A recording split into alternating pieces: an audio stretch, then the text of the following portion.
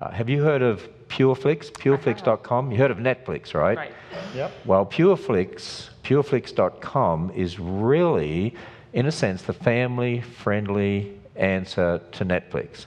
And they are very careful about the programming that they have. Obviously, you know, not everyone is going to agree with all programming, and one still has to be discerning and all the rest of it. But, you know, some of the perversion you see on the secular world out there, and some of the stuff on Netflix, like Bill Nye, his program on Netflix, is just disgusting. There's even a cartoon on Netflix right now called Super Drags, and it's all about people in drag. It's a cartoon.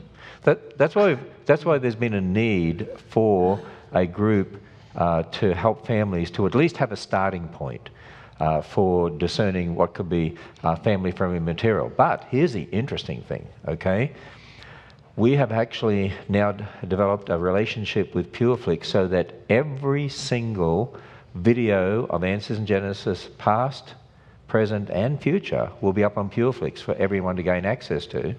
And if you think about it this way, if you were to buy one DVD a month, that would cost you even more than a subscription to PureFlix, and yet you can subscribe to PureFlix and get all of our video content. All right. They don't have it all up yet. It's going to go up progressively over the next few months, but they've already got a number of things up, the ones that I'm showing you there. Yeah. And it's a way for us to also get our message out to people, because it's available to everyone who subscribes to PureFlix, and we encourage our supporters to get on there, because then you have access to all of our videos every day, and we'll be putting more and more up there. So they could like stay up late and binge watch on creation videos.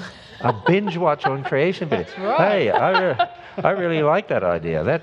That sounds really good. You know, one of the things we have been concerned about too is we know that there's been issues with some of the social media and some of the platforms, YouTube and even Facebook and others, and people getting blocked because of Christian content that they claim is hate speech, things like that. So we're concerned about the future as well. So we want to make sure that we use whatever platforms are available to us to protect having our material available for the public. And of course we still sell our DVDs, because a lot of people like DVDs as well, but a lot of people like to be able to stream it too, that content. So that's what we're doing. That's the great exciting. news. It's very it is. exciting.